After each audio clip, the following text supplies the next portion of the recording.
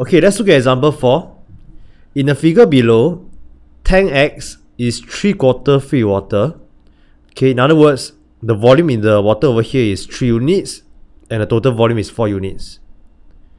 Okay, while tank Y is empty, water from tank X is poured into tank Y until the water level in tank X is twice the water level in tank Y. Okay, so what does this statement mean, right? It means that the water from tank X is poured from X into Y. Okay, so in this case, the water level here will drop, right? Okay, because water is poured from here to here, but the water level here will increase. Okay, and increase to the point such that the water level in X is twice the water level in Y. Okay, that means they want the water level here to be twice the water level here. Okay, and the question asks for the water level in tank X. Okay, so how do we do this question? Okay, remember, right, in ratio we go through this concept called internal transfer. So under this internal transfer concept, what stays the same? Okay, is the total, right? The total volume stays the same in this case. Okay, because when water transfers from X to Y, the total volume of the water in both tanks remain the same. Okay, so this is a very important concept which we will use to solve this type of question. Okay, so you find the volume of water first. You take 3/4 times base area. Alright, 3/4 times 40 times 30 times height. Okay, you get a total volume of water in the tank X, which is 88,200. Okay, so keep in mind that this is the total volume inside tank X.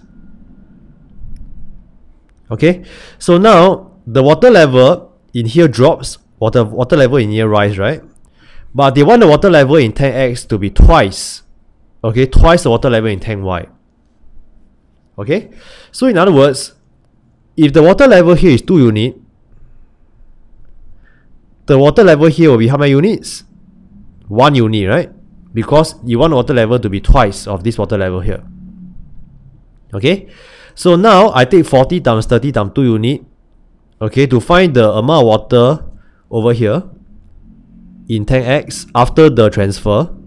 Okay, I'll get base area times 2 units, which is the height. I'll get 2,400 units. Okay, so I do the same thing for tank Y. I take 50 times 50 times 1 unit. Okay, I'll get 2,500 units. And this will be the volume of water in tank Y. Okay, so just now is tank X, this is tank Y. Okay, so remember, right, I said that the total volume stays the same. If the total volume stays the same, it means that the amount of water in tank X plus the amount of water in tank Y will be equals to the final volume. Okay, the total volume. Alright, you take 2,400 units plus 2,500 units, you get 4,900 units. And so this 4,900 units will stand for 88,200 cm3. Okay, which is total volume. Alright, so from here I can find 1 unit.